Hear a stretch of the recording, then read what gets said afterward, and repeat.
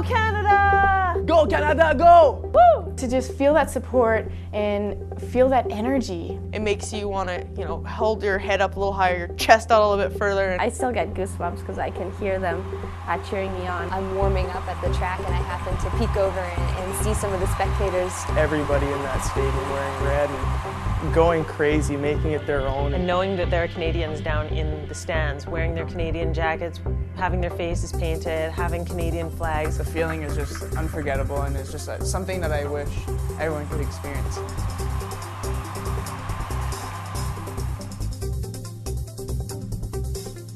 Paint the Town Red is an awesome theme. Because I think it gets everybody involved. It's bringing the whole country together.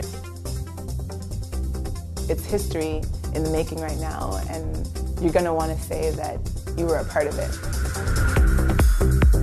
I think it's really important for all Canadians to be a part of these games. Fans are great, and fans of the track are even better, and fans of the track wearing red are even better than that.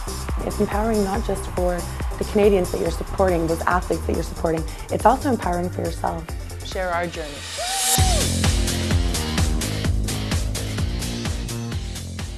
I think people can paint the town red everywhere. That's what's so exciting. It's a symbol of bringing all Canadians together, regardless of which town you're from. We're proud of our culture. We're proud to be what we are. We're all in this together to fight for gold.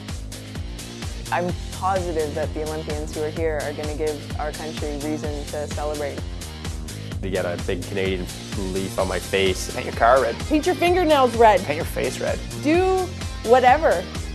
These are Canada's games, and you don't want to miss out on this. I think it's a great opportunity to be a part of one of the most amazing events that's going to be here in our country.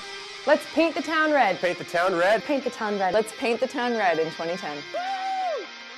Come on, Canada, show us your true colors.